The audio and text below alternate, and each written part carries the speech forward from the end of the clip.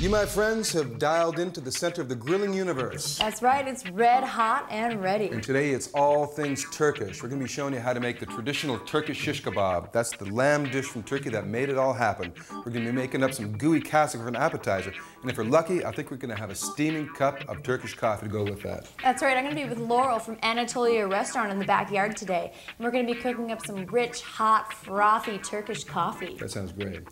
So come on back and get a taste of John's turkey. You can't handle my turkey.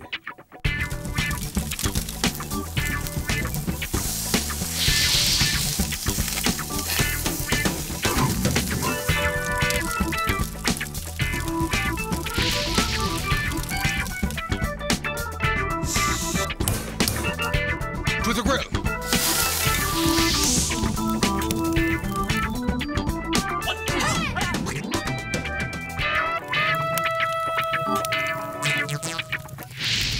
The Turkish cuisine is a rich and diverse one, and considered by many to be the finest in the world. It's characterized by very pungent and aromatic flavors such as olives and cinnamon, sumac, and mint. Today we're going to make you a couple of appetizers to start off before we get into the shish kebab. The first one being a yogurt dish, a thickened yogurt dish called kasik. This is going to be made with yogurt, and we're going to hang this, strain it, get rid of most of the moisture, and it's going to have almost like a cheese-like consistency at the end. We'll get straight into that. What we need is a square of folded over cheesecloth. I have this folded over twice actually, just to give it a little bit more support. We're going to line a bowl with this. I'm going to take 2 cups of natural yogurt. This is not low-fat yogurt. Try to get the pure stuff if you can. Full fat, much better flavor. Just get the rest of this out of here. This is really interesting. As it sets, the flavor intensifies, and it's actually like a very cheesy flavor for those who like it cheesy. Okay, we're going to pull our edges of the cheesecloth together, trying to keep the yogurt in. As you can see, it's already starting to drip. For a period of about 24 hours, you're going to lose at least 1/3 of the volume of this. But that's good, that's okay. What you have left in the bowl, toss it away. Because what's left in the bag is what's important. Okay. You want to make sure that you have it tied down low enough that we're not going to be leaking any yogurt. This is looking pretty good. Okay, you follow me over here? Okay, we're going to pretend that this is the rack in your refrigerator. We're just going to lift it up, holding it over the bowl because it's going to be leaking on a pretty constant basis.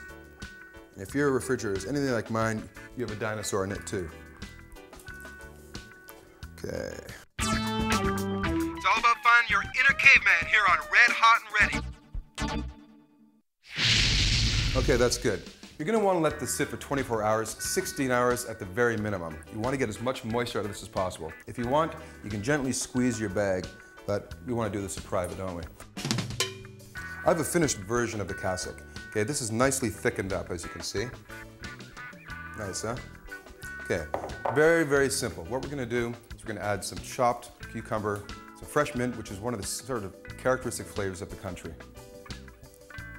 Okay. Got some cucumber. Gonna add a little bit of garlic to this as well. You don't need very much because it's raw garlic, and the flavor after a couple of hours is gonna permeate through this very, very heavily. So a clove of garlic at the most. Chop some fresh mint. This is great. This is great stuff. I love this. Let me just grab myself a knife here. Okay. Keep your fingers out of the way, guys. Okay. Doesn't have to be pretty, just fine enough that you're not going to be choking on the leaves, right? Got that. A little bit of pepper, cracked black, not too much, because it is a white sauce, you know. It's going to be all black specks, but we can live with that. A little bit of sauce, a little bit of sauce, a little bit of salt. Grab our spoon. And this is almost done. This is going to be delicious. What we want to do is let the flavors here marry for about an hour. That just means let it sit, don't bother for an hour. But I'm impatient, so I'm going to add my olive oil right away, stir it in. I'm going to have a little bit for breakfast. It is that time. Okay, simple as that, guys. Let's check it out.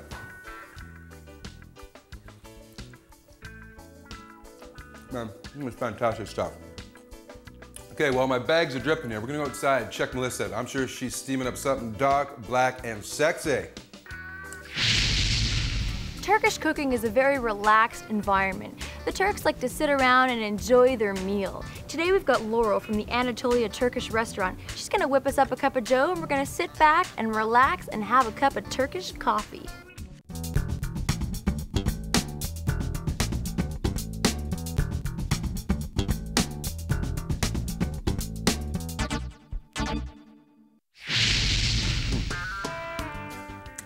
Great. Greek olives with a little olive oil, beautiful.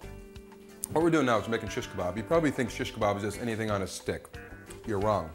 Traditionally, it is lamb, skewered lamb, maybe a little bit of onion in between, but that's it. Shish kebab, lamb kebab. What we got here? We got some New Zealand lamb. You can get lamb from a number of different countries. New Zealand is one of the largest producers, and their product is generally pretty consistent. It's nice. This is a leg, as I said. This is very, very tender, lean meat.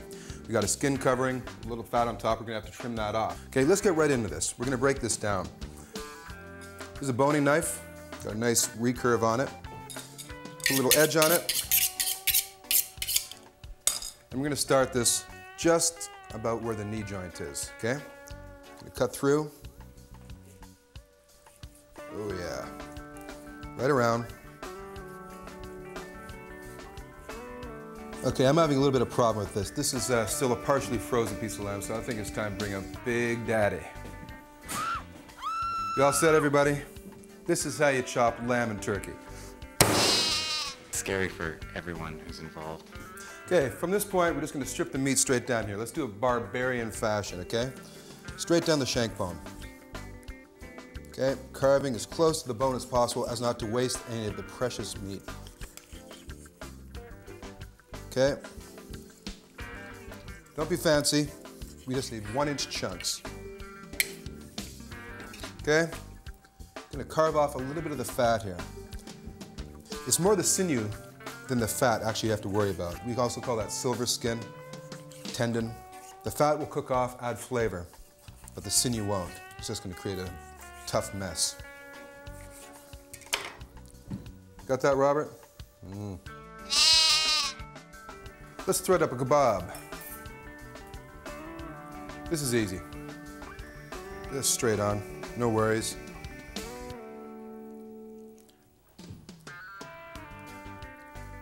Let's add a little bit of onion to this, shall we? Okay, the rest of this onion you don't want to put in a salad, okay? Because we put this on a cutting board with meat. There's bacteria here, so if you're going to use this, you're going to cook it.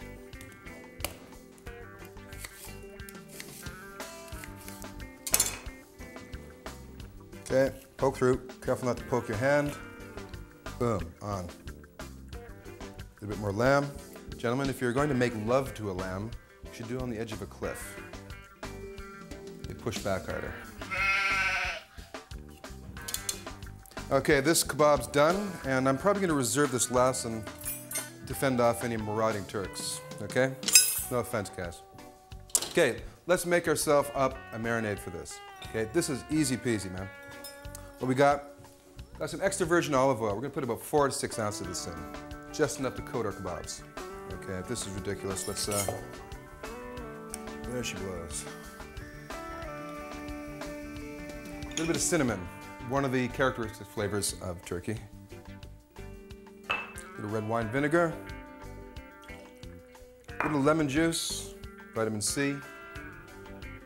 Got some chili flakes just for the heat. Some cumin, just because I wanted it there. And some parsley. Okay. Whisk this all together, and ooh-wee, this is good, baby. Okay, we're gonna pour this right over top of our lamb here.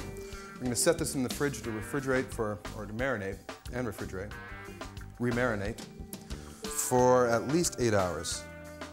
You know, you can do it for less, it's still gonna absorb the flavor, but 8 hours is gonna get all the good flavors of this in at least ½ inch into the meat. And that extra ½ inch of meat is what counts for some. Why do Turkish men have button-up flies? Why? Because a lamb can hear a zipper at 500 paces. Flip this over, just to be safe. This is our eggplant. Okay, this is a female eggplant. How can you tell? Because just has the dimple at the bottom. Male eggplants go out, female eggplants go in, okay? So what we're gonna find here is that there are gonna be seeds inside of this eggplant. That's okay, it's a small eggplant, small seeds, it's not gonna be too bitter. Let's chop the base off. We're gonna slice this down on the bias, which means on an angle, like so. Okay, these are the seeds that we're talking about. They're very small, that's okay. Okay, we got our seedy eggplant. What we have to do now is salt this down. This is gonna extract some of the moisture, it's gonna make it grill better, it's gonna make it taste better, and it's gonna reduce some of the bitterness, okay? Toss these puppies in here. Okay, we're gonna add a little bit of sea salt into our eggplant and give it a toss, okay? We're gonna let this sit for a couple of hours. Moisture's gonna drip out of it, it's gonna be ready to rock. Okay, when we come back, it's shish kebab heaven, baby. Don't miss it. The Turks love to eat. Ask a Turkish man about his food and his eyes just light up. It's not the dish that matters, it's the smell, taste, passion, and pleasure. Today we're in the backyard with Laurel from Anatolia Turkish Cuisine, and she's gonna whip up some coffee for us, Turkish style. It's said to be the strongest coffee in the world, is that right? Yeah, it's pretty strong, and it's a special mix of Colombian and Arabic beans, actually. Okay.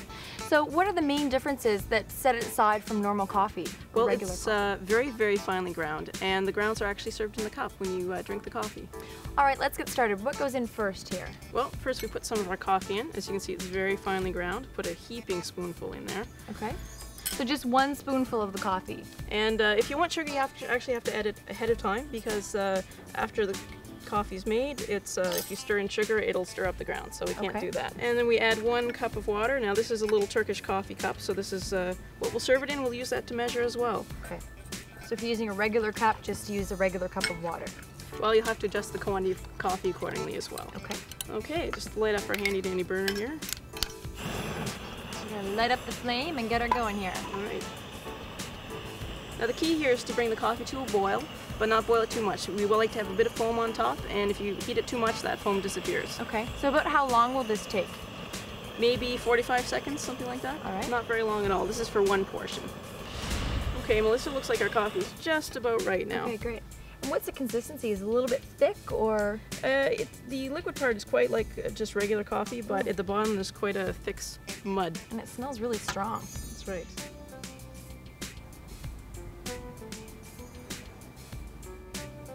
So how's your first sip of Turkish coffee? It's great, a nice strong flavor and sort of like a mocha hint. Yeah.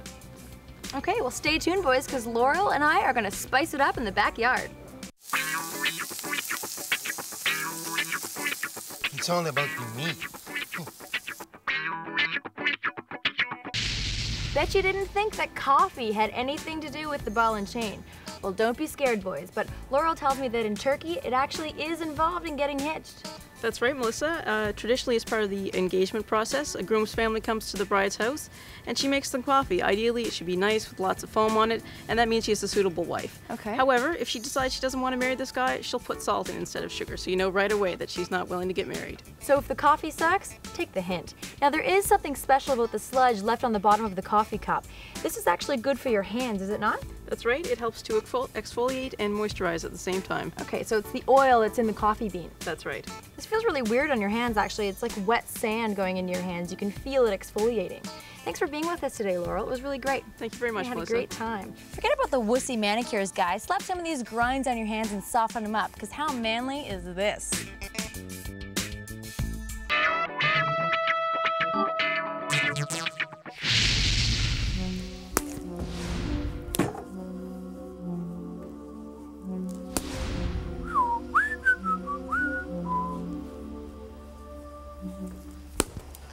Oh, it's good.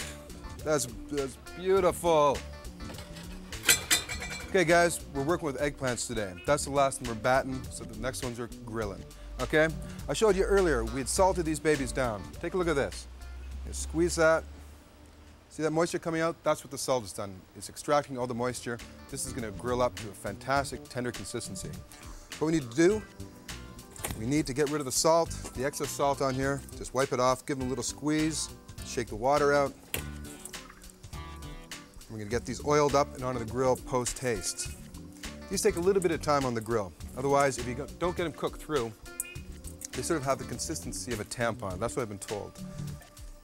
Very fibrous, a bloody mess. Okay, little extra virgin olive oil. Keeping up with the bat theme, we got our cracked black bat pepper. That's good, huh? I'm gonna crank this puppy open and see what we got. We got lots of nice heat happening. If you can hold your hand 5 inches off this grill for about 10 seconds, it's not hot enough. As you can see, that wasn't 10 seconds, so this is ready. Toss them up nice and good. Get them all lubed up, straight onto the grill. Okay, we're cooking with fairly high heat today because we want to get these cooked very quickly. Keep an eye on them though. We're going to turn them twice per side. We're going to get nice hashed grill marks, okay? Okay, while these puppies are grilling, I'm going to close this down just to speed the process up a bit. We need to make a dressing for our grilled eggplant salad, okay? This is very simple. Got a little bit of red wine vinegar. That's about 4 ounces. Got a little bit of lemon juice, say 2 ounces or so. Got some chopped parsley, about 1/4 cup. 1 clove of chopped garlic, which is ample. We got some tomato happening. This is the other salad ingredient. The rest is just marinade, okay? A little bit of extra virgin olive oil again. And this is gonna taste fantastic. Okay, let's get this happening a little bit faster. That looks good to me. How about you? Good.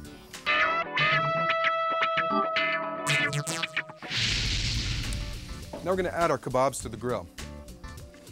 These things have been marinating for about 8 hours or so these are ready to go. Look at that. Check this out, man. That's beautiful.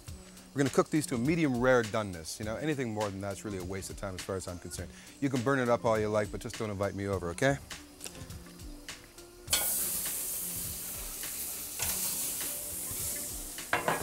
Okay, to this, we're going to add a little bit more ground pepper.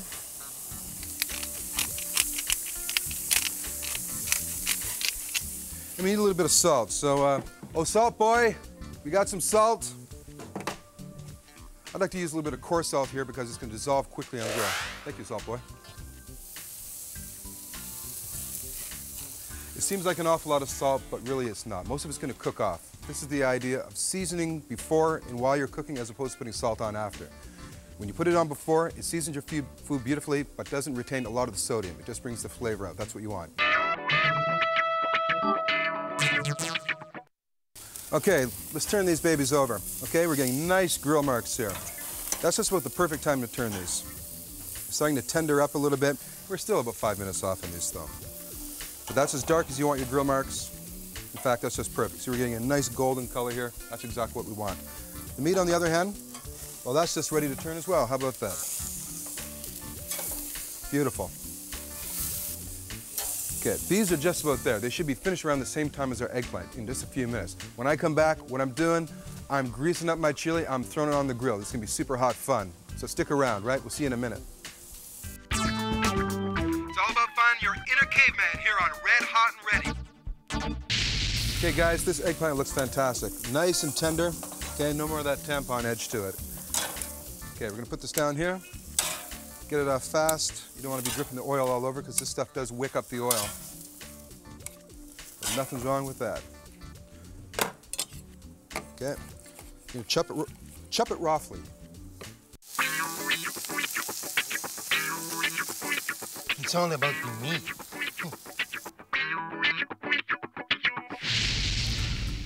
Okay, and straight in to our bowl.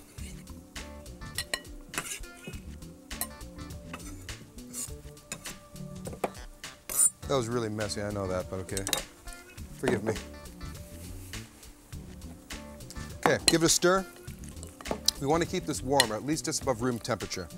This is going to be a fantastic base for our kebabs. Straight down on the plate. That looks great, doesn't it? The colors are really vibrant, the flavors are going to be really earthy and fresh. That's great. Let's get our kebabs happening. Be careful, make sure you grab this with a cloth, okay? Because I can't stress that enough, because this is before 500 degrees. Okay.